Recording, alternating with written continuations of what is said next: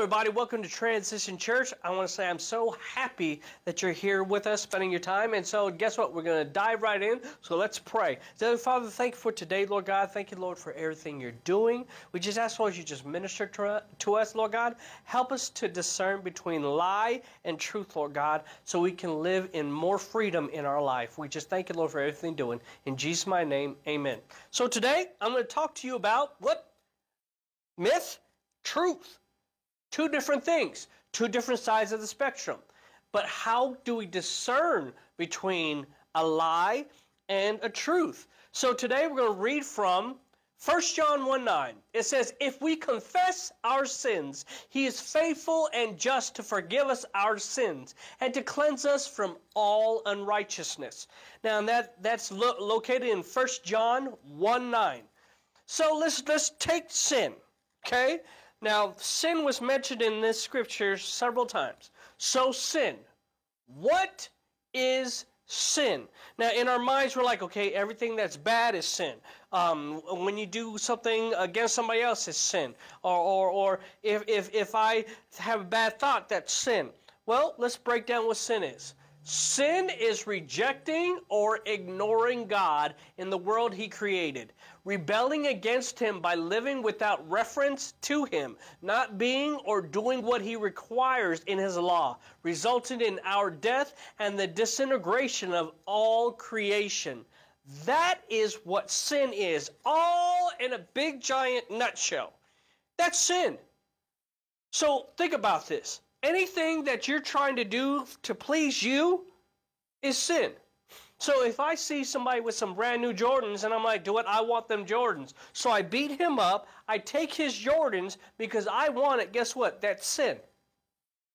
Or if I covet something of somebody else's, that's sin. If I tell a lie to somebody for my own benefit, that's sin.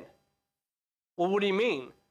Like if I tell a lie to keep myself out of trouble, that's sin. It benefits me. It's all about me, not about you. So in your mind, you will literally think, it's all about me, not about you, because you're a dirtbag. Oh, that's sin.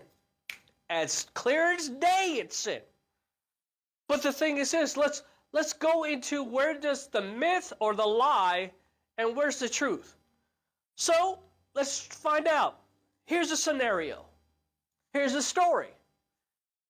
Guess what? Me and my friend, we want something to eat, and so we're going to walk to the store, right? So we put on our little rain jackets and everything like that, and we put on, our little galoshes and all that stuff, and we start to walk towards the store.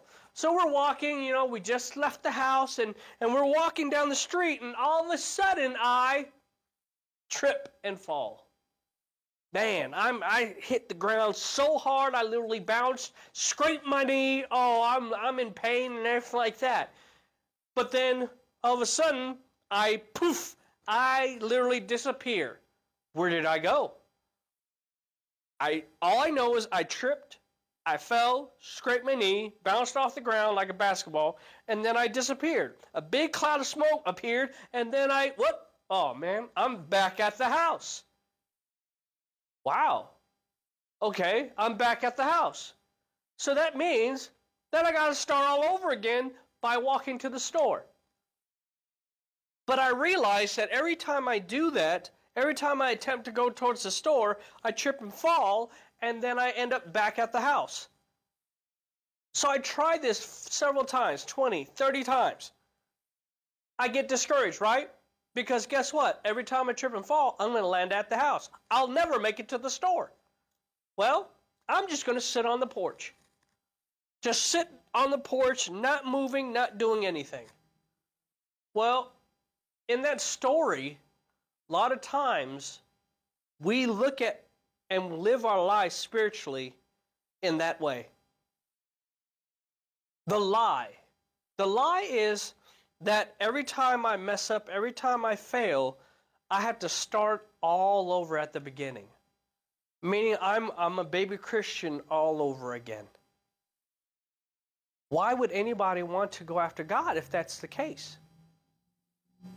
If I know that I'm not perfect, I know I'm not perfect, and yet I want to walk with Jesus, but every time I fail, I'm going to have to start all over. Well, then I wouldn't want to start all over. I'll just be fine just doing what I'm doing. That's the lie. What's the truth? The truth is I don't disappear, or I don't have to start all over at a baby Christian all over when I fail. I start where I left off. So if I told a lie, boom, just right off the bat. Well, I just told a lie. I guess I got to go back and start being a baby Christian again. No. Hey, man, I'm sorry. I just told a lie. And here's the truth. What I'm doing is I'm turning my back on the lie, on the sin. Not a 360 turn. No, I'm not going back to the sin. It's a 180 turn. I'm going and turning my back away from the sin, and I'm moving forward. So if we break down it, we're all going to sin. We all are going to sin. We're all going to mess up. We're all going to fail. Sometime, some way. We're all going to have a bad day. Somehow, some way. There's no getting away from it. We were born with a sinful nature. Born in it. You don't have to teach a kid how to lie. You don't have to teach a kid how to punch another kid. You don't have to teach a kid how to be greedy and selfish. You don't have to teach them how to do none of that stuff. Why? Because we're born with a sinful nature. But if we take that sin that we commit and repent from it, turn our back on it, and move forward in living, we're finishing the race. We're continuing on the race that God has set before us. That's the truth. You don't start all over at the beginning, at the starting line. No. You stand up, you dust yourself off, and you move forward. You admit, okay, yeah, I messed up. I got jacked up. Yeah, I understand. But I'm going to move forward. Yeah, that sin might bring me, some pain. That sin might hurt me. That sin might have harmed me, and I now have to run with the limp. But the thing is I'm moving forward. Lesson learned. Watch out for that, and moving forward. So you get up and you start where you left off. You don't start at the beginning. You don't become a baby Christian all over again every time you fail. No. You're still in the same place as you are, but the devil wants you to think that you start all over. No, you don't start all over. No. So, in the scripture, James 5:16, therefore confess your sins to each other and pray for each other so that you may be healed. The prayer of a righteous person is powerful and effective. James 5:16. So, with this scripture, I want to just give you a quote. What makes a righteous man is not how many times he falls, but how quickly he gets back up. Let me say that again. What makes a righteous man is not how many times he fails, but how quickly he gets back up. So in the scripture it says, confess your sin, right? Confessing my sin to somebody. Well, there's several things we need to be aware of. Because if I just go to anybody in the church and be like, hey man, I have a problem with lust. Well, guess what? That doesn't work. Because then you become around the main subject in the gossip column. A lot of times we have prayer meetings, right?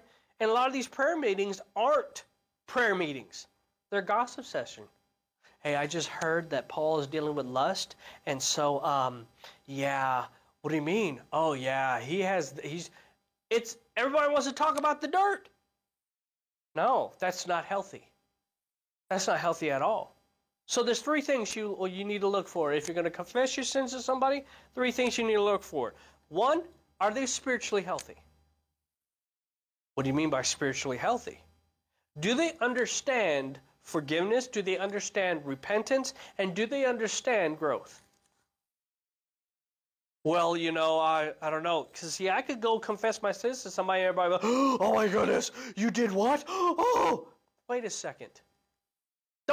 Don't be around that person. Well, that person's an elder. Run. They're not spiritually healthy. They don't understand what the Word of God says. If you confess your sins, It brings healing. So, are they spiritually healthy? 2, are they in your best interest? Do they want to see growth? Or are they just trying to hold you down and be like, hey, I know his sin, I know his dirt, and do what? He's a dirtbag. He'll never become anything. We'll never put him in a church position ever because of what he deals with or what he has dealt with. They're not for your best interest. They're not about you. So find somebody who's spiritually healthy. Find somebody who's about you, who's going to help you grow. You know, as this slide shows, you know, it's a lady who comes to the doctor. The lady's about her best interest because she needs healing. The doctor's about his best interest because he's there to heal. And guess what? The person behind the counter is the one who's actually saying, hey, I'm going to put this in your file so we know what happened and so we can help you later on. They're about their best interest. Prayer. Is that person about praying for you? Not sharing what you've done to everybody, but for praying with you and that person. That's a person to be around. That's a person to confess to. And then there's accountability. So if I was dealing with something, you know, that person would be like, hey man, how you doing, man? How's God working in your life?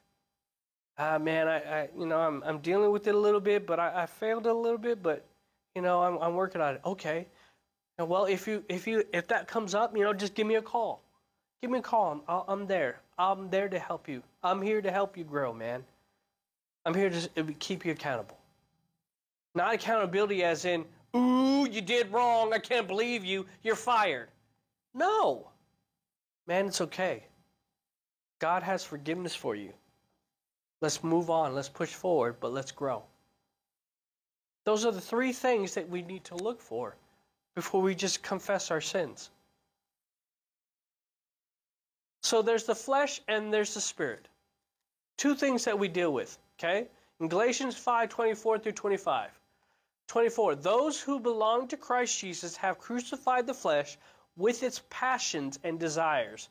Verse 25, since we live by the Spirit, let us keep in step with the Spirit. So let's look at the 2 differences. Flesh, well, there's, you know, Galatians 19:21, the acts of the flesh are obvious. Sexual immorality, impurity, you know, there's a whole list of what flesh is. Whole list of them. I'm not going to go through them right now, but you can look them up at Galatians 5:19 through 21. Gives you a list of what the flesh is. Anything that's here to give and feed your desire. What do you mean? You know, I like fishing and stuff like that. Well, no, I'm not talking about that. I'm talking about stuff that you want to feed your desire that's going to hurt you in the long run.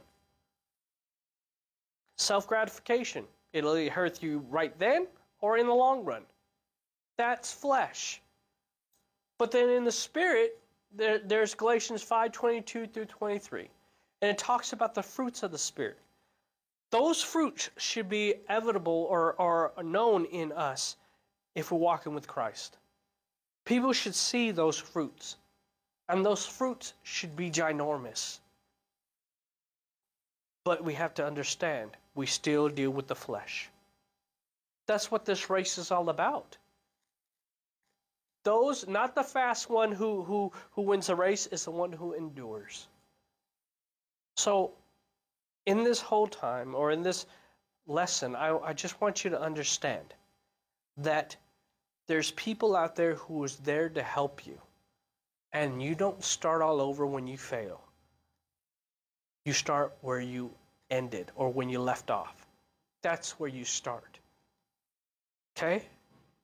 So let's pray. So, dear Heavenly Father, thank you for today. We ask you, Lord, for your servants, for your sons and your daughters, Lord God, who have believed the lie. We ask you, Lord, you reveal to them the truth, that you're there with them 24/7, 365. You're there for them to help them grow, to help them be successful, to help them to walk in freedom. We thank you, Lord, for everything you're doing. We ask, Lord, you continue to show them the things of the flesh that they need to deal with so they can walk more in the Spirit. We ask you, Lord, for anybody who wants to repent or who wants to surrender right now, just repeat after me. Say, God, I'm done. I quit. I give up. I'm through. I no longer own me. You own me. Teach me, guide me, show me what you want me to do, and I'll do it for the rest of my life. In Jesus' mighty name, I surrender. We'll see you guys next week.